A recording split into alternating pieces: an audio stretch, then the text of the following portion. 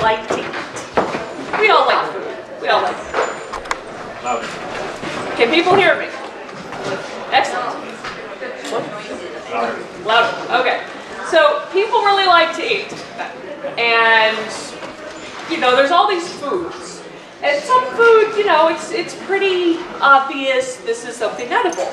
And there's some things that go, wow, somebody somewhere out there cut into a kiwi and found this weird fuzzy thing on a tree is actually tasty. You ever wonder how that happens?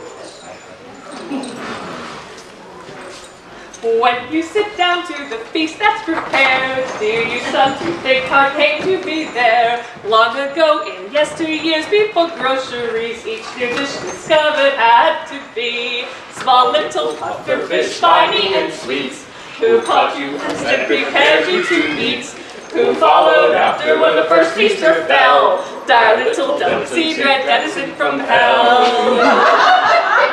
Serve French fried and fricasseed in mushroom stews with a side of small snails and cheese curdled and blue. Serve with dessert of kiwis and wine, followed to drink rented fruit from the vine. It's small little pufferfish, spiny and sweet, who caught you first and prepared you to eat, who followed after when the first feaster fell, dire little delicacy, dread denizen from hell.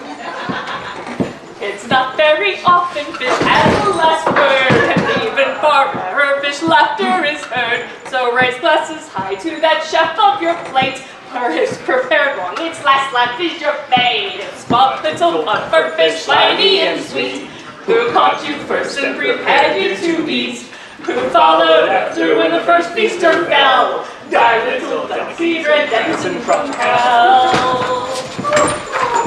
So when you sit down to the feast on your plate, always stop to think, compare what you ate, and remember in yesteryears in some fine king's hall, the tasters who made sure it was eatable at all were all little pufferfish, spiny and sweet, who caught you first and prepared you to eat, who followed after when the first feaster fell, dire little delicacy, dread denizen from hell. Who caught you first and prepared you to eat, who followed after when the first feaster fell, dire little delicacy, dead denizen from hell.